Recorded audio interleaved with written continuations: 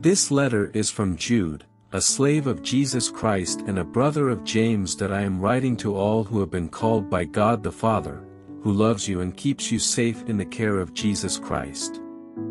May God give you more and more mercy, peace, and love. Dear friends, I had been eagerly planning to write to you about the salvation we all share.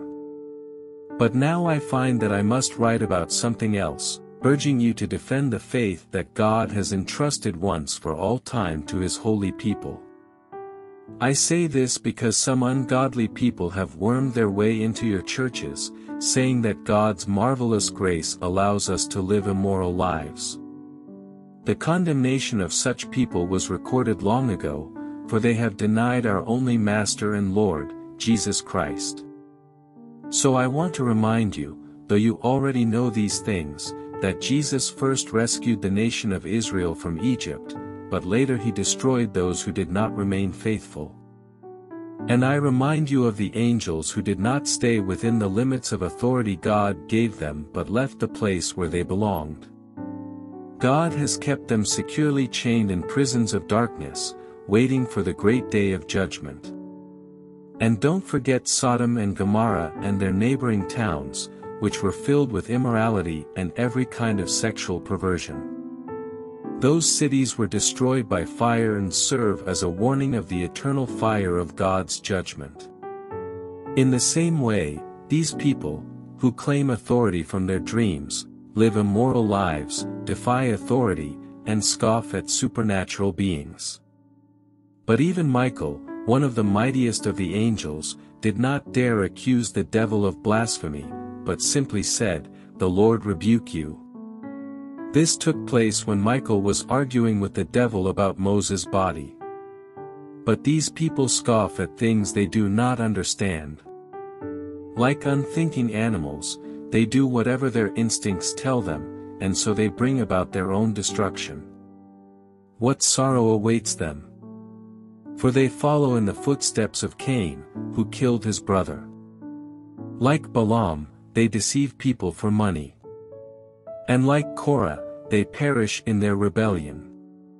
When these people eat with you in your fellowship meals commemorating the Lord's love, they are like dangerous reefs that can shipwreck you. They are like shameless shepherds who care only for themselves. They are like clouds blowing over the land without giving any rain. They are like trees in autumn that are doubly dead, for they bear no fruit and have been pulled up by the roots. They are like wild waves of the sea, churning up the foam of their shameful deeds. They are like wandering stars, doomed forever to blackest darkness.